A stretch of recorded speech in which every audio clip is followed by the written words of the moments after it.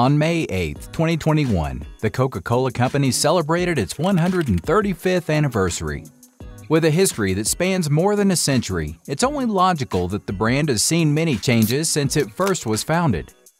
From selling 9 drinks a day to selling nearly 2 billion beverages in more than 200 countries around the world daily, a Coca-Cola bottle has become the most recognized object in the world. But while Coca-Cola might be one of the best-known brands in the world today, that wasn't always the case. Curious to find out how the brand managed to raise enough interest in its product to become the billion-dollar industry it is today? Then keep watching.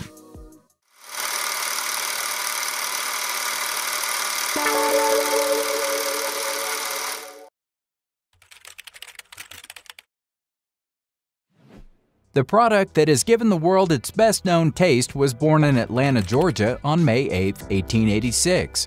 Dr. John Stith Pemberton was its inventor. That a doctor created the beverage is already rather unusual, but you might be even more surprised to hear that it was originally created to combat Pemberton's morphine addiction.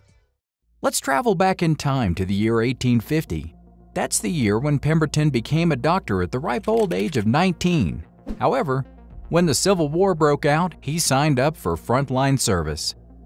Although he was a successful surgeon and chemist, he didn't serve as a doctor though. Instead, he started as a first lieutenant in a cavalry unit and climbed the ranks to lieutenant colonel. But during the Battle of Columbus in 1865, he sustained multiple gunshot wounds and even a saber strike to his chest. His military career had to be put on hold, and to ease the pain, he was prescribed morphine, but he soon became addicted. Seeking a cure for his addiction, Pemberton began searching for other painkillers and toxins that could serve as morphine-free alternatives. In the end, this experimentation is what led to the recipe that later was adapted to make Coca-Cola.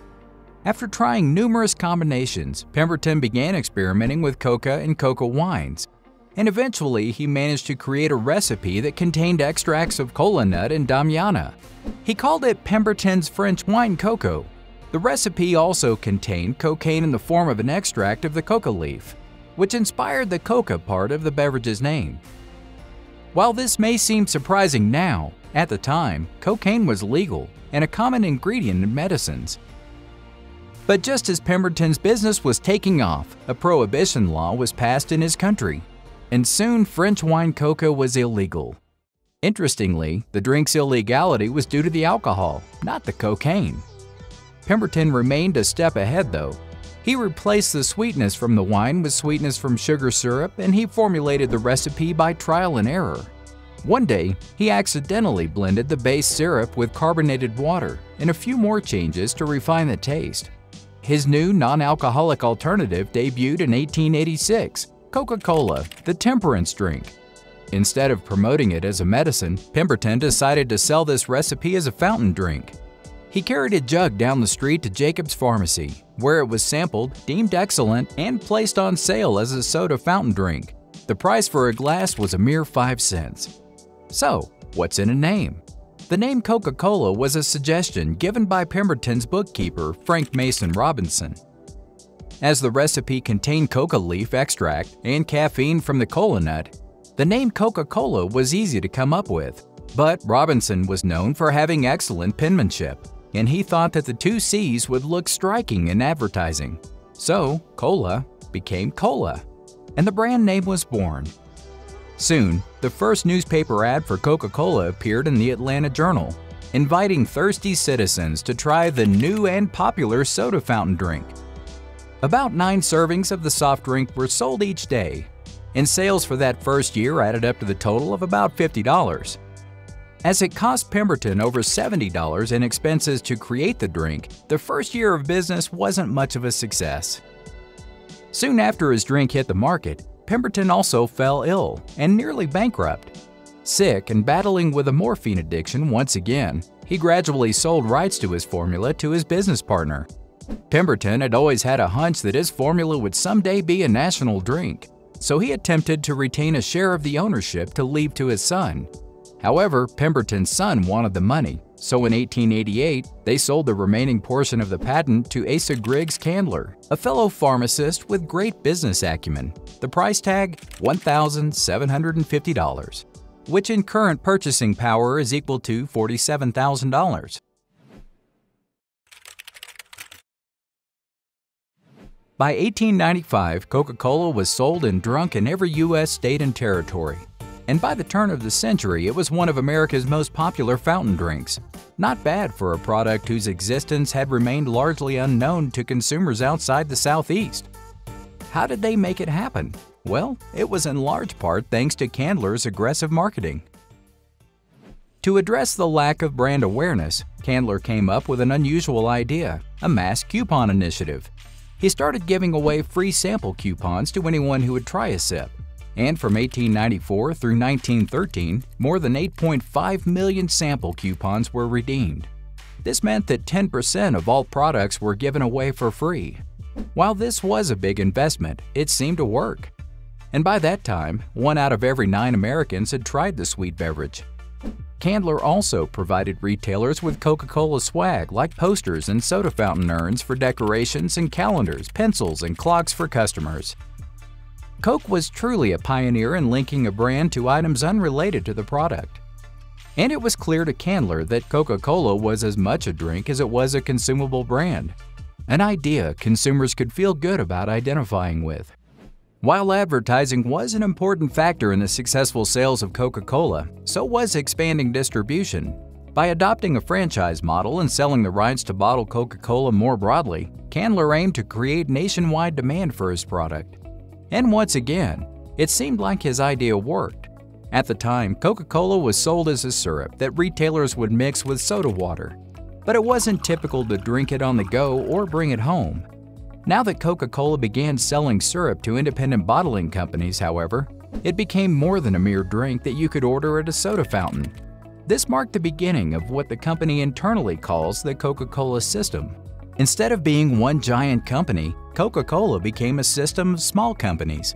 And it is this franchise partnership with bottlers that allowed the brand to truly take off. Candler's original advertising budget was $11,000. In current purchasing power, that's nearly $282,000. While that was already not too shabby, it didn't take too long before that number started going up and up and up. By the beginning of the 1900s, the marketing budget had already multiplied tenfold, and by 1911, it had skyrocketed to more than $1 million. Celebrities were endorsing the brand, outdoor billboards and radio program sponsorships were added to the advertising mix, and in 1931, the famous Coca-Cola Christmas advertising campaigns began as well. Big changes, to say the least. But besides its advertising and expansion, Coca-Cola's packaging also knew a very important evolution.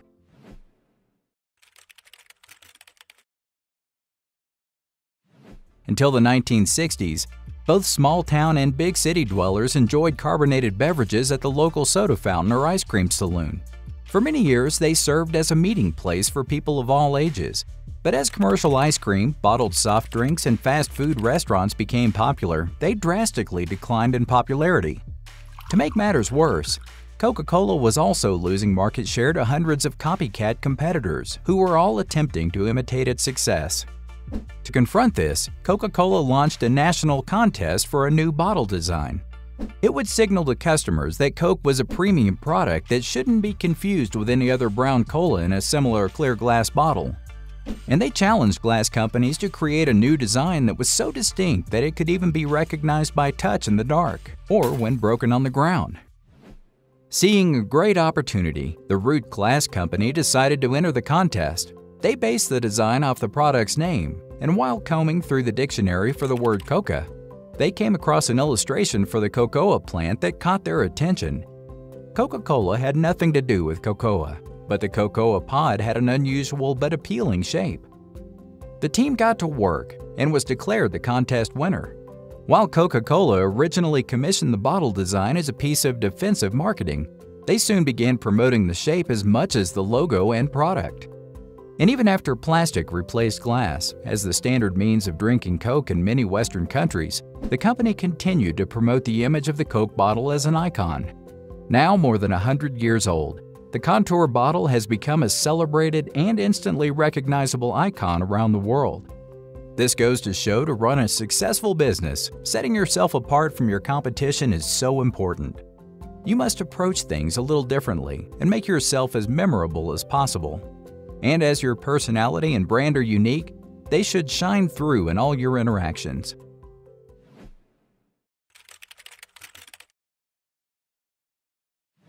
Besides aggressive marketing, expanding its distribution, and setting itself apart from the competition, there was another thing that led to Coca-Cola's massive success. They took risks. By the late 1970s, consumers were increasingly more interested in low-calorie drinks. So, to reignite sales and satisfy this increasing appetite, Coca-Cola began developing a new drink, Diet Coke. Although there were initial concerns that a new diet drink would diminish the trademark, within a year of its launch, Diet Coke became the most popular sugar-free beverage.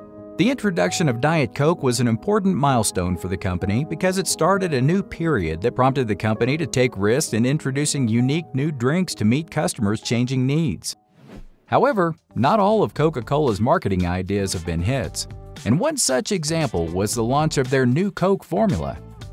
By 1985, Coca-Cola sales were once again declining rapidly due to an increasingly competitive cola market. Consumer preference and awareness were dipping, and things were looking bleak.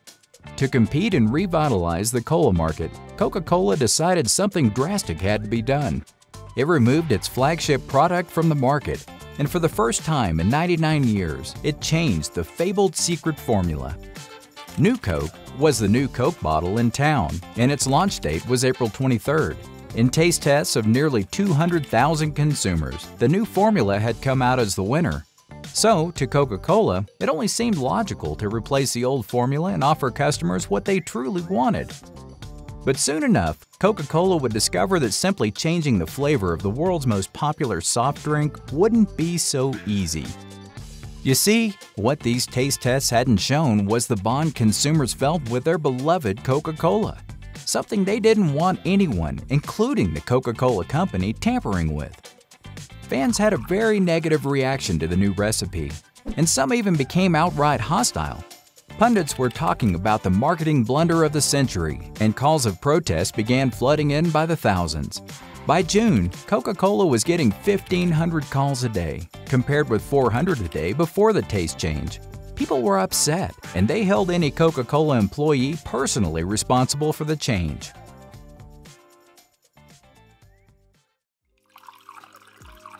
While this may have seemed like a bad thing, Coca-Cola quickly understood that this was actually a blessing in disguise.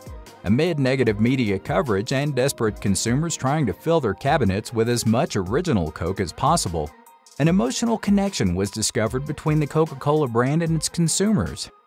Suddenly, everyone was talking about Coca-Cola, realizing what an important role it played in their lives. How did this firestorm end? Well, within just 3 months, the original cola that captured the hearts and taste buds of the public returned. That July, the story that the old Coca-Cola was returning to store shelves as Coca-Cola Classic made the front page of virtually every major newspaper. Consumers applauded the decision, and it was clear to everyone that Coca-Cola was so much more than just a beverage. The company re-emerged as the leading soft drink in America. And instead of a business blunder, the formula swap became an accidental stroke of marketing genius. This story stands as testimony to the power of taking intelligent risks, even when they don't always work out as intended. At the 10-year anniversary of the so-called business blunder, then-Chairman and Chief Executive Officer Roberto Goizueta said the new Coke decision was a prime example of taking intelligent risks, and he deemed it critical to a company's success. We set out to change the dynamic of sugar colas in the United States, and we did exactly that. Albeit not in the way we had planned, Goizueta said. But the most significant result of New Coke by far was that it sent an incredibly powerful signal. A signal that we really were ready to do whatever was necessary to build value for the owners of our business.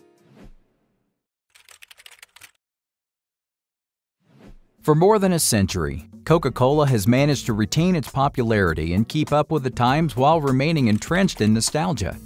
Over the years, the brand has never stopped expanding and diversifying its portfolio, and it has grown to offer more than 3,800 drinks across a wide range of categories, sometimes launching more than 600 products in one year. Its many products are consumed at a rate of more than 1 billion drinks per day, and through its savvy marketing techniques, it has reached a level of brand recognition that most can only dream of. There's Apple with a bitten apple, McDonald's with its golden arches, and Coca-Cola with that bright red bottle. Pretty impressive. That said, the company has also faced its fair share of controversies.